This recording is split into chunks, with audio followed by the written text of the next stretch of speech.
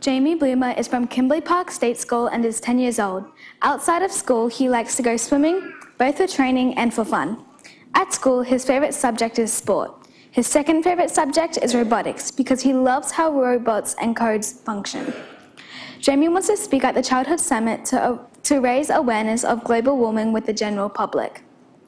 This is becoming an urgent issue within today's society, and Jamie feels like this experience would allow him to step out of his comfort zone and express himself and make a positive change to our society. Please welcome this active agent for change, Jamie Bloomer.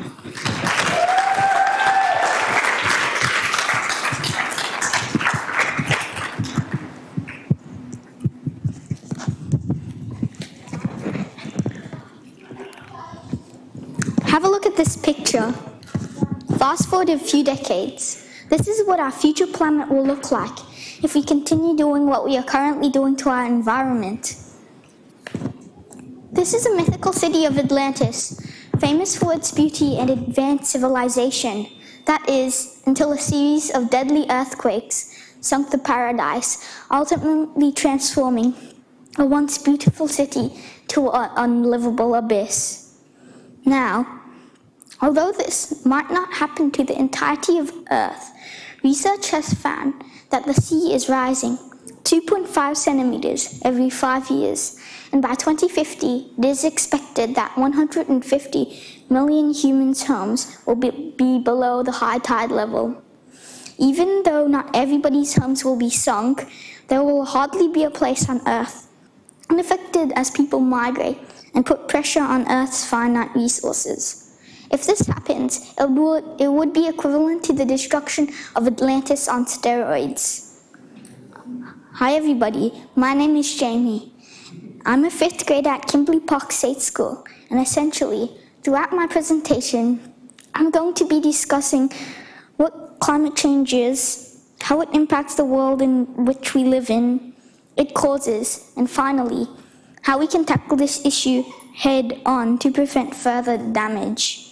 According to NASA, climate change is the change in the average conditions of rainfall and the temperature in a region over a long period of time, as well as change in the average conditions.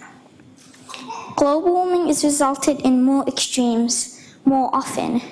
When it rains and floods bigger, and there are longer and more intense droughts and heat waves. This is extreme.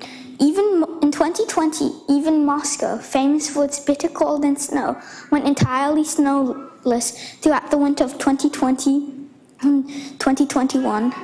This is extreme to the max. Heat waves in Great Britain, droughts in the Amazon, and floods in Pakistan. These are symptoms of climate change. Nobody can deny these events are happening, but what is causing them? Looking at these two graphs, you can see a correlation between carbon dioxide emissions and its effect on temperature. The graph on the left shows the trend of carbon dioxide emissions gradually increasing. And on the right, the graph shows temperature, although fluctuating seasonally, is also increasing.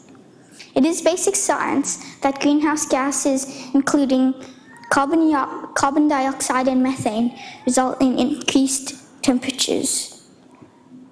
Now, the natural processes which dictate climate change are complex and not completely understood, but 99% of scientists agree that human impact is driving this climate change. The other 1% are funded by the petroleum industry, which lobbies against climate action. I do not pretend to know all the nuances of climate change, but I have to trust the experts. After all, when I go on a plane, I have no idea how such a large machine gets into the air, but I trust the scientists and engineers who designed the plane to know what they are doing. Now, I will look at some potential solutions for this problem. Given that the problem of global warming is huge and greenhouse gas emitters are numerous, there will be no single solution. Individuals can make changes in their own lives, but the only way to get meaningful change is through government policy that incentivizes and encourages government, company, and individual behavior. I am going to look at some possible solutions for 4 of the biggest generators of carbon dioxide emissions: transportation, electricity generation, manufacturing products at scale, and the mass farming of livestock. First, let's look at transportation. I think a carrot and a stick approach is the best. Investment in public transport should be ramped up and private vehicle use discouraged by tax policy. Encouraging electric car take-up is possible if the source of electricity is environmentally friendly. Generating power through renewable energy sources should be mandated by government. This could include more solar or wind, and one interesting idea is using effluent to generate electricity. Now, let's look at farming. Farming emissions could be reduced by management practices instead of reaching for that nasty glyphosate, aka Roundup, a horrible chemical in its own right. One interesting idea is feeding kelp to cattle, which reduces their methane emissions, aka farts. Too bad it doesn't work for people. Lastly, I'm going to look at manufactured products at scale.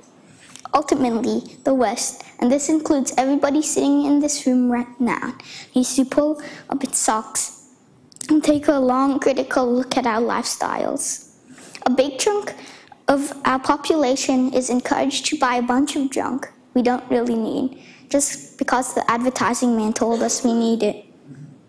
When it comes down to it, we need to change this mindless consumerism because it's killing our earth. This consumerism should be tempered by regulation, and the purchase of unneeded goods should be discouraged by taxes. According to the footprint calculator, do you believe that the average Australian's lifestyle requires 4.5 Earths? Unfortunately, there's only one Earth, so we need to change. In this presentation, I've talked about what climate change is, its causes, and some potential solutions. As a kid, I do not want to inherit a world drowning in a sea of environmental problems.